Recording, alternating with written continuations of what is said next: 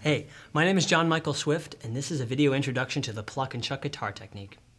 Now, I can pretty much guarantee that every person out there watching this is thinking to themselves, what is the Pluck and Chuck guitar technique?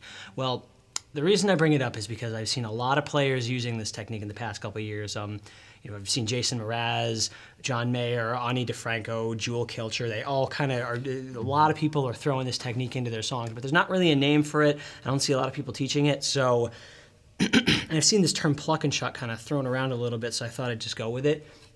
But what I mean by that is, if you think of plucking as just being, well, just the regular kind of closing of your fingers like this, you think of chucking as being kind of like the opening of your fingers. So basically what this is about is kind of combining this motion in your hand with this motion in your hand into different kinds of patterns so you can make your guitar sound kind of multi-textural. So I mean, just to give you a couple real quick examples, there's like a country pattern that would sound,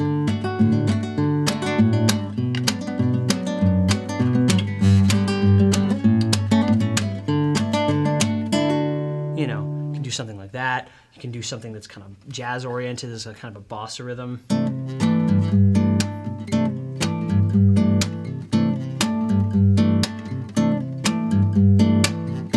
There I can kind of get the bass, the percussion a little bit, and then get kind of the accompanying part all at once. And you can do things that are just, you know, more popular sounding, but just give a nice full texture to them.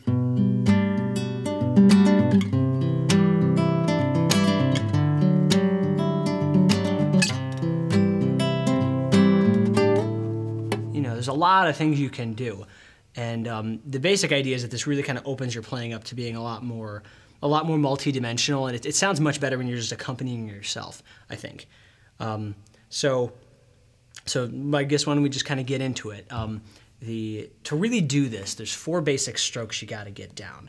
And the 2 main ones are what I'm going to call the chuck and the anti-chuck. So I mean, the thing about chucks are that it's not really like a strumming. It's sort of like a really controlled flick. And the reason it's controlled is because you have to kind of have your fingers wind up just like a ½ centimeter past a certain string, which you're going to then do what I call an anti-chuck on. And the reason anti-chuck's kind of a weird term. I used to call them up-chucks, but like my students and my friends all made fun of me, so I kind of just decided to call it anti-chuck instead. But it's basically where you're kind of doing this opening motion, and then this finger's kind of right past this string, and it comes back on it like this. So it looks like, so it'd be like,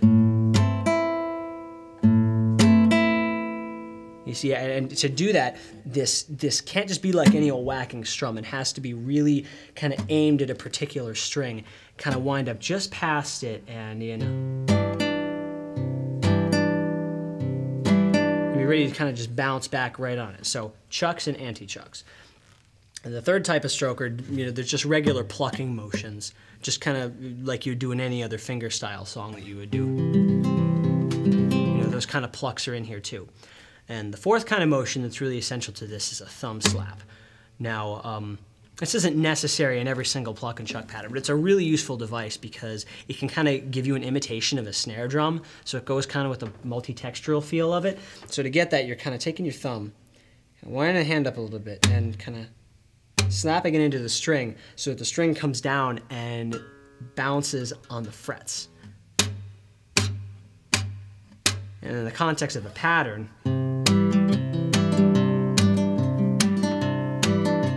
backbeat. So that's a really useful thing to do in there. And to get that, you kind of have to get used to doing this chuck and the thumb slap at the same time pretty typically. That's a pretty common thing to happen. So those are the basic strokes. I think now's a good time to just get into exercises that help you integrate this a little bit. So now for some pluck and chuck exercises. All right, so the main thing you've got to get going are these 4 different types of strokes. You've got to get this chuck, this anti-chuck thing, anti-chuck. The regular pluckings that you have to integrate, and thumb slap all into one thing. So why don't we start with the chuck and the thumb slap. Coordinating those is kind of a big deal. So you don't have to worry so much about the direction, the length of the chuck right now. You just kind of got to do it.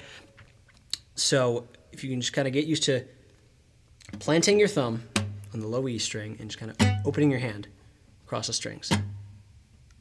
So you get a nice clear sound. And it's a little bit of your fingers, it's a little bit of your hand kind of like flattening out a little bit. It shouldn't be the arm. It should really all be contained within the hand. So you see, there's not really any motion above my wrist. So that going on. And if the low E string has your thumb planted on it, the next step you want to do is try winding your hand up a little bit. Give them that little.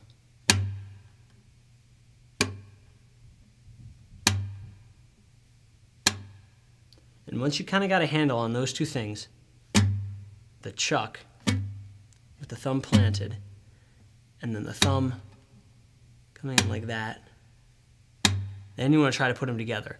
You kind of wind the hand up a little bit, and you open and slap. Wind the hand up a little bit, open and slap. Wind the hand up a little bit, open and slap. Just a littlest bit of me lifting the arm sometimes to give it a little bit more strength on that. But for generally speaking, just the hand.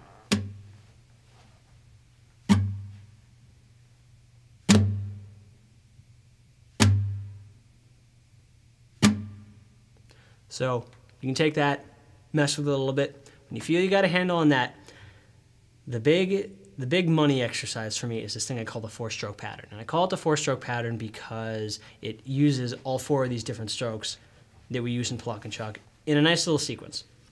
So let's take like a C major chord. So we'll have our thumb on the C down here on the A string, and then everything else kind of planted up here.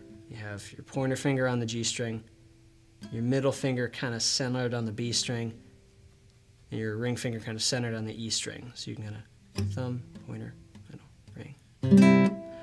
So the first stroke is the thumb pluck. Real simple.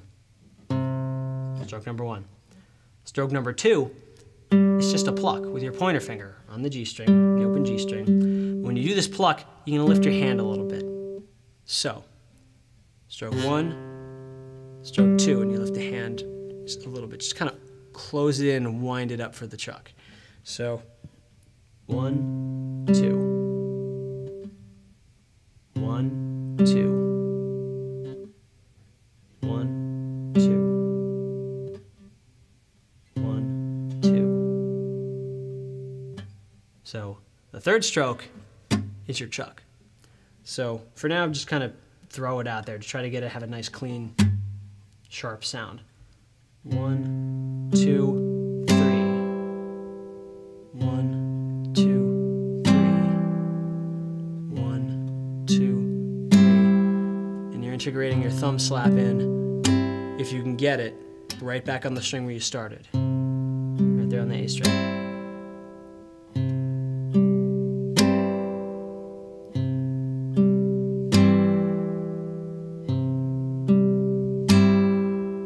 The fourth stroke is our anti-chuck, as it were. So to get this, you got to kind of aim your middle finger to be your main kind of chucking finger, and it goes kind of right past the high E string, just like half a centimeter, if that. So it'll be like 2, 3, and then this comes back and just gets a nice little clear ring on the high E string. 1, 2, 1, 2, 3, 4. 1, 2, 3, 4. 1, 2, 3, 4. Thumb pluck, pointer finger, chuck, anti-chuck.